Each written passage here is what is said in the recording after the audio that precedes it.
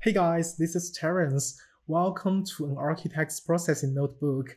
And this is gonna be a short video talking about how to export the image to an SVG file. You know, SVG is a vector-based file. It's vector, it's not pixel, so it's more editable, it's more preferable and desirable to us designers, I think.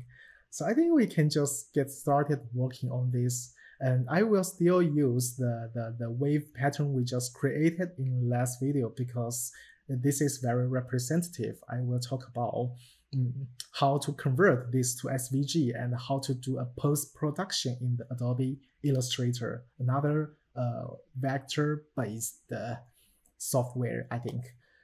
So in order to export the in order to export an SVG files, we need first to use the begin record and end record function. So here I want to say begin record, and at the end I will put an end record here. Please keep in mind, if you let me organize my word a little bit. So please keep in mind, these two functions will only record all the things inside the begin and the end functions. Everything outside these two lines of code will not be recorded.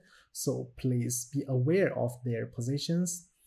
And inside the begin record function, we need to first define the output file type.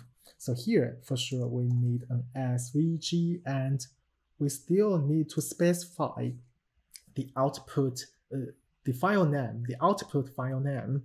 Here, I want to say it as SVG dash 4 hashtags .svg. And these 4 hashtags will automatically replaced with the frame number of the pattern when we export it.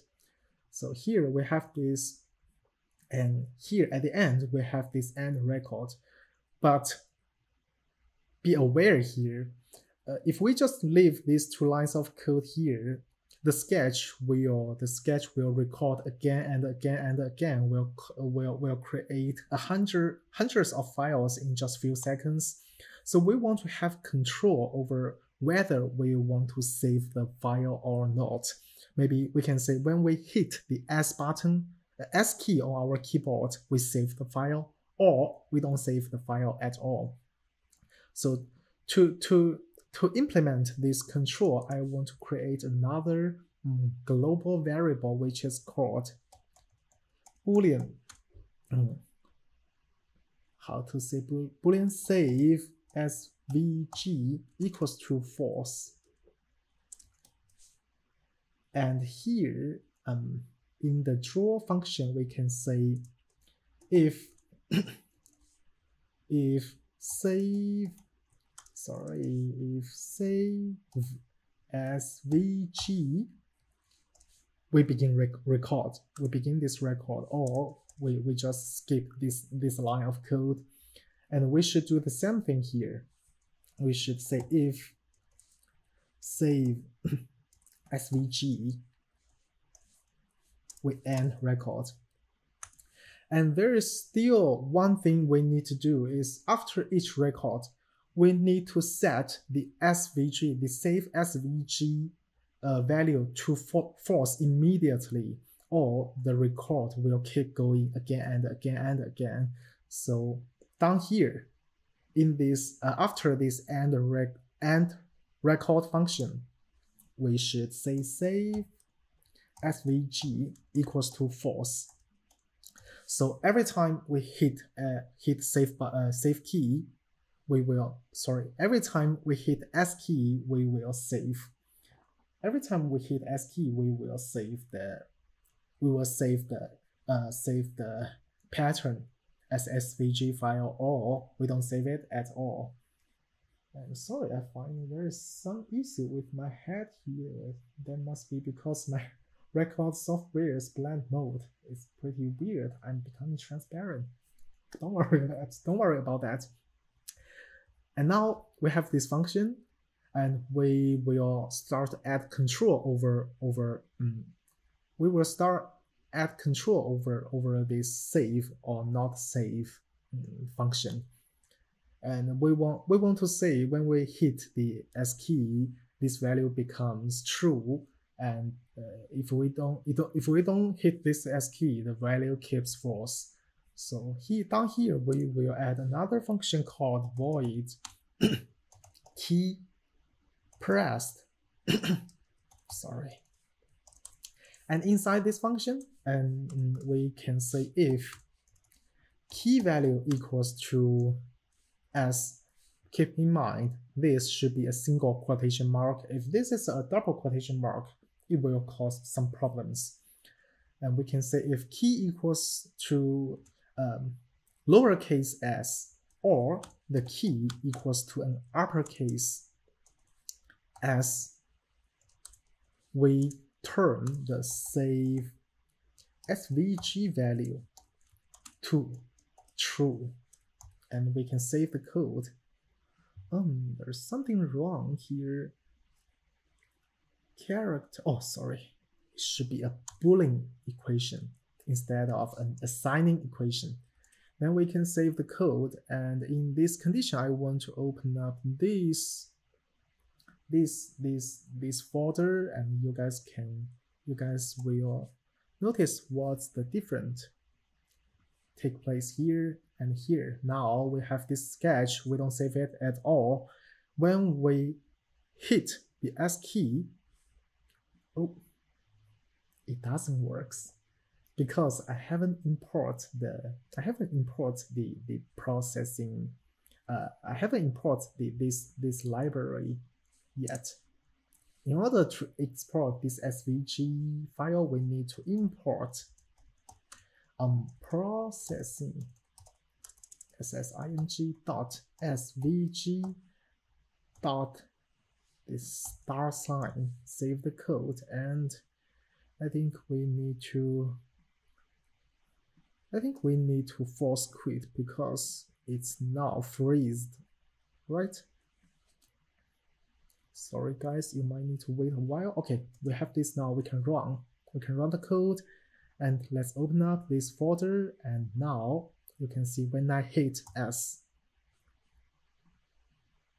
okay, an SVG file pops up here, but you can see this result is completely different from the sketch here because we need to do some post-processing here.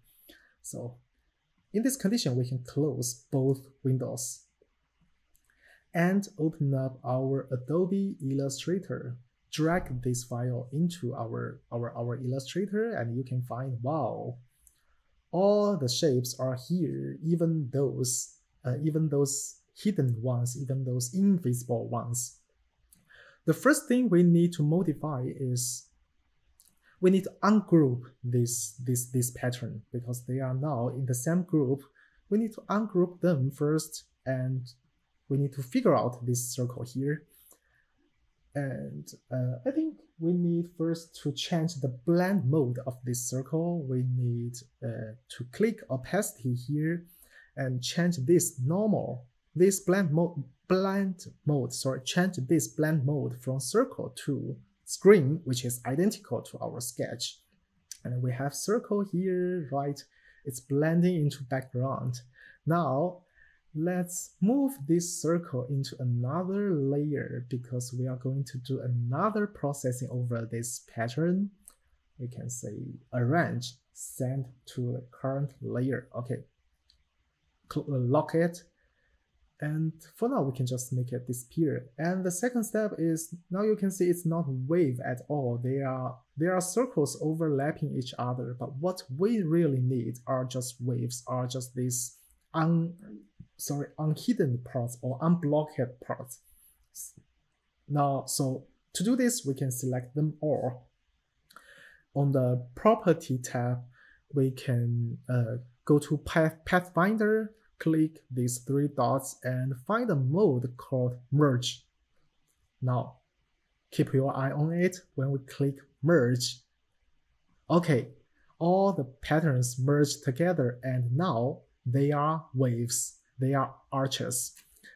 And we still want this pattern looks identical to our sketch, because the problem is these circles or these curves doesn't have stroke. So this is very easy to address. We just need to click here. Oh, where is my white color? Oh, we can click here and choose a white color. Then adjust its stroke width to 5.5 inches, also identical to our sketch. Then we have this pattern. We can open our circle here, and we can move the circle, move this circle around. So after these steps, we have an SVG file which is identical to our sketch, and it's a vector. It's a vector file. It's not a pixel file. It's really editable. So I think that's it for today's video. If you guys have any comments, thoughts, or critics, please tell me in the comment under this video. Thank you so much for watching. Bye bye.